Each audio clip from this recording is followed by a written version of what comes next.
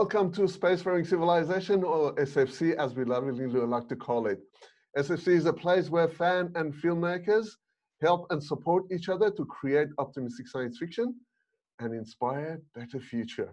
Hi, I'm Masood, and today we're having a special video where I have a group of wonderful guests as a discussion panel to talk about acting and how to prepare for an acting role. Before I move on, let me introduce you to my wonderful guests. So these are all wonderful actors from Canberra, Australia, who have played in several of SFC films, original films. First off, Amelia Forsyth-Smith is a wonderful actress who played a mother of a time traveler in The Talk, an Australian astronaut in The First Astronaut, and an aunt to a boy determined to get his father from the moon in The Man in the Moon. So give it up for Amelia. My second guest is Michael Slater, a talented actor who played Bob the Alien in Unrequited Fear, Russian cosmonaut in The First Astronaut, and an Australian astronaut in The Man in the Moon. Say hello to Michael Slater. Yay! Hello. And finally, but last but not least, John Kelly, who's an awesome actor who played father to a time traveler in The Talk, homeless man in Unrequited Fear, and a space liner host in The Man in the Moon. He's also a co-host of SFC Live. So let's welcome John. Yay! Thank you all guys for joining this first discussion panels. Let's get into it. Let's ask the first questions. And the way we're gonna do it is we just discuss it as, you know, if you're on a round table. So the first question is, what is the first thing you do to prepare for your characters when you get the screenplay or the script? So how do you prepare when you get the script? Start by reading the script. That's a good start. Figuring out who you are, where you are, when you are. In sci-fi, that's incredibly important, the when. Yeah, look, just building up from Amelia's point, obviously you want to understand the background of the character so that the words you're interpreting aren't just that particular scene, but what's the background thoughts in that character's head? Where does he come from? Where's he going to?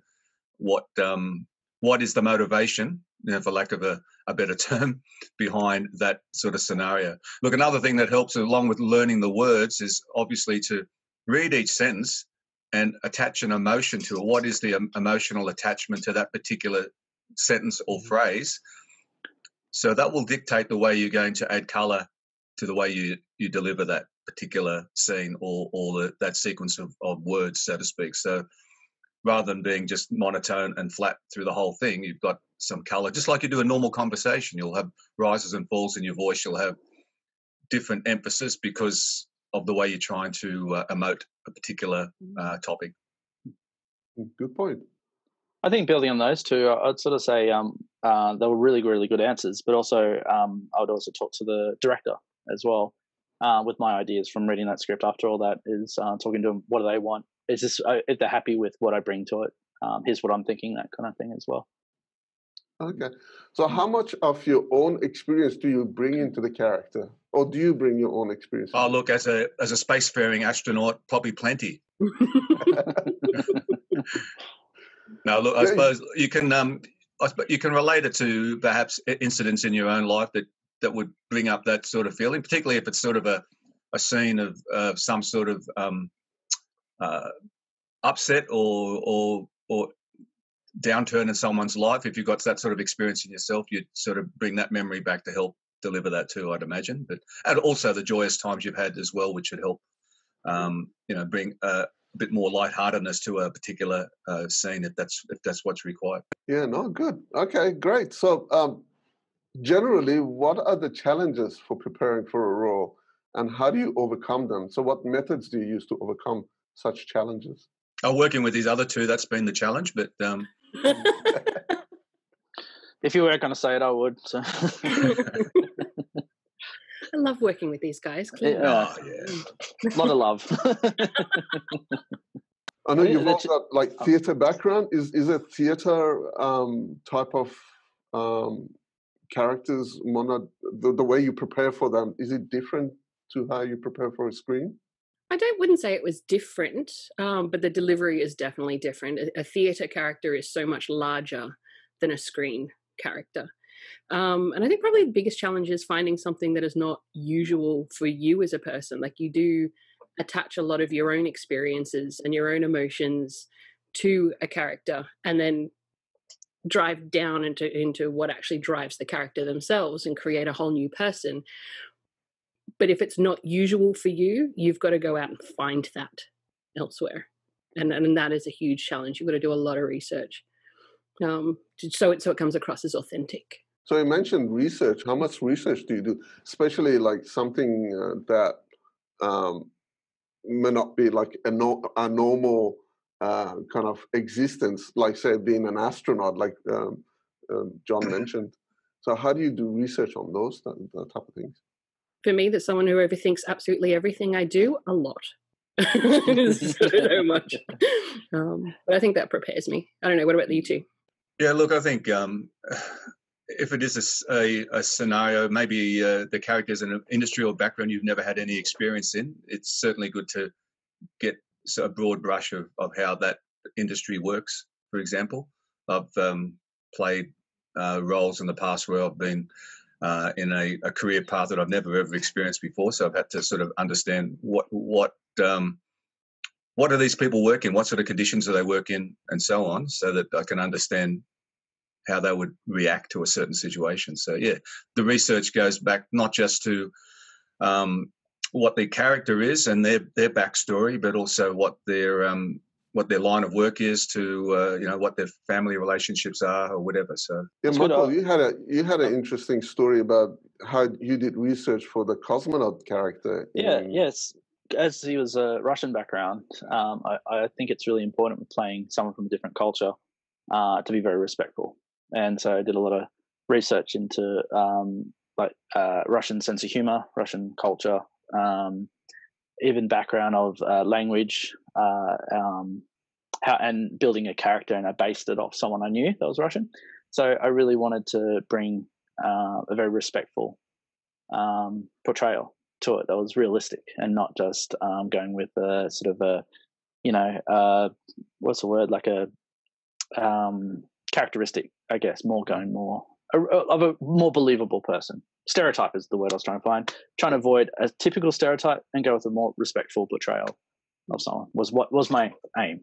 So now we come to the optimistic science fiction side of this. So how does optimistic science fiction characters differ from other roles that you've played? It depends. I suppose it depends on how well the story is written. But I think ultimately in the two types of science fiction broadly, you've got the optimistic sci-fi, which we love to deal in, and then of course you've got the more apocalyptic dystopian sort of genres of sci-fi. Those characters in that negative sort of world tend to be a bit more dark, a bit more pessimistic, a bit more anxious and worried. Whereas I think the characters you develop in optimistic sci-fi, even if they're going through a downturn situation, will tend to have a more optimistic outlook towards things, be looking a way to go forward rather than trying to survive. So theirs isn't a survival mentality in the character. It's more about their how do we make things better? How do we grow with this? How do we collaborate? So I think I suppose those characters wear rose-colored glasses a lot, and that's a good thing, because that's the sort of optimistic feel you want to generate through the whole theme of that genre anyway. So that's the key differences I see in the characters. And of course they'll have their sad moments as well, but ultimately you see how they work their way out of it, as opposed to just bury themselves into a spiral of negativity. And that's all I've got to say on that. I think there's a beauty in being able to create as well. With optimistic sci-fi, you can end up with creatures and critters that are not of this world. And building on what Michael was saying before in his creation of the Russian character, you need to create those, not just the character itself, but the culture that they've come from, and still be respectful to that in a way that is positive. It's a lot of fun. It is a lot of fun. Yeah. And I think dealing with a positive character, negative character, really can show it on your facial expressions too, of what you've been through, what your background is. Use that as your motivation as well. It's all in the eyes. All in the eyes. Yeah. When it comes to rehearsals, how do you handle changes? So there's often changes in dialogues, even in the last minute before shooting, especially in short films. And I'm sure you've had your experiences in that regard. But how do you handle it? So I know you've gone through the whole process of rehearsals, getting the dialogue right, and then something changes. How do you handle those things? And what methods do you suggest to people? Other than walking off the set? Other than walking off the set and being a prima donna, yeah. Look, if you immerse yourself in the character as Amelia and Michael have explored, then really it's nothing to be afraid of, because all you're doing is changing your words, your intonation, your character's still the same underneath. So it's really just adapting to a new script or blocking or scenario, whatever is being changed on you.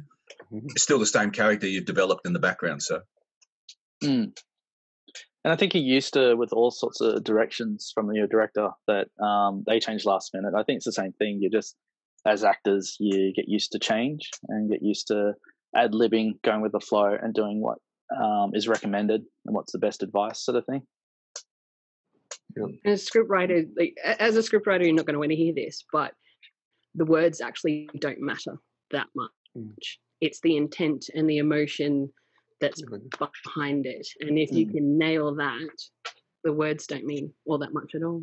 Yeah. No, that's a good point. Like you said, if you've got the character, their motivations and their, I guess, relationships, solid, then whatever that's built around it, it can change, and whatever the character still stays the same. So that's good. I was speaking to actors. She's fairly new to the acting world, and her advice with reading script was, you never go off script. You say exactly what's in the script. Where I'd say yeah, but also you can also bring your own spin to it as well. Because some words won't come out so naturally from you. It's not part of your vocabulary, and that's always something I think you got to check with your director too, with any of these changes. Some directors, like Amelia just said, it's really the words don't matter. It's more the delivery, it's the emotion in it and all that sort of stuff. But at the same time, some directors no, I want that. I want it word for word, So it's worth exploring. But also, you keep that in the back of your head, because you may go off script, you may change it slightly yourself, just to what you think is going to add more to the scene. Yeah, the key is to be flexible, though, isn't it? You can't just walk in there and expect everything's going to go exactly as it was planned, and just be flexible. That's what the role of an actor is to adapt to be someone different every second that you're on the set. And filming will always almost take longer than what's on the call sheet. Absolutely. Yeah. Don't book anything afterwards. That is true. That's true. I mean, that's the reality of filming. Yeah, things. So there's one constant that everything changes. And there's a lot of waiting around. Yeah. One especially for extras. Yeah. And often without catering. hey, I always cater for my films. Always. Yeah, look, a packet of chips and a bottle of water doesn't cut it, Masood. I'm sorry. Hey. Well, I do have muesli bars. I always have muesli bars. I got pizza. I don't know what set you were on. Oh, right, okay. All right. Obviously, there's a bit of favoritism shown in this cast. No, last time we had boxes and boxes of pizza. I think there's actually one director on that from Waiting Around that said he doesn't pay his actors to act; he pays them to wait.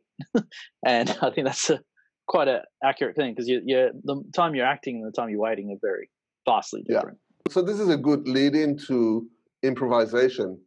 Before we discuss the improvisation side of it, so we've talked about the methods that you guys use for preparing for a character, but obviously, like we discussed, changes happen, and then you have to improvise as you go throughout the filming. So we're going to have a kind of for the next video, I'm going to invite you guys back and we're going to have a play scenario, or what do you call it? A kind of a mock-up play. And then whatever you guys suggest now, we'll see how it works out in the play scenario. So those who are watching learn from it as well. So what do you guys suggest for those who are trying to get into acting and improvisation is something that they're looking into? What would you suggest for those actors who are so enthusiastic that they love to be in an optimistic science fiction film? Just so improvisation. Talk about improvisation. go for it and be large. Sorry, say that again. What was that? I said go for it and be large. Go large. Always go large. You can pull large back. Trying to build up. I think go large like this. Go large like that. But what's that advice going large that Amelia said? It's for a director's point of view. I think they said it's easy to dial someone down than trying to bring them up. Is that the case of getting the character to a high point? What do you call it? I don't know of the exact term, but getting them to an excited point where they're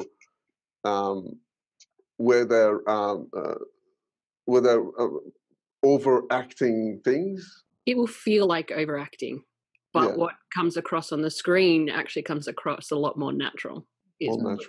Rather than if you go for something that's very normal and conversational like we're having here, it can come across very flat and very dull and a little too much under the radar, if that makes sense. Very true. Yeah.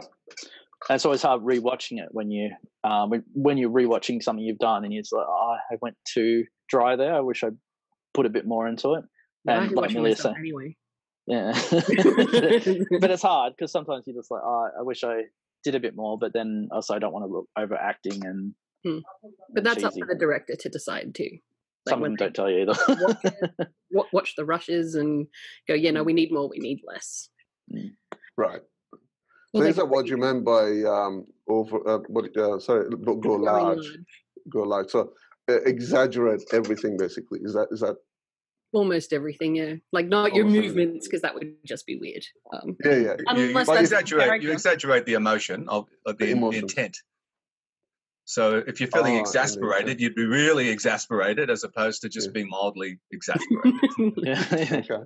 But that's it with becoming a character, because you're not playing yourself. If you were yourself, you wouldn't react that way. So that's always a interesting way to do it. Thank you so much, guys. Dear friends, join us again in the next video where we take all this lovely advice we've heard from our discussion panel, and we're going to implement them in a play scenario in our next video. So join us next video for another SFC discussion panel.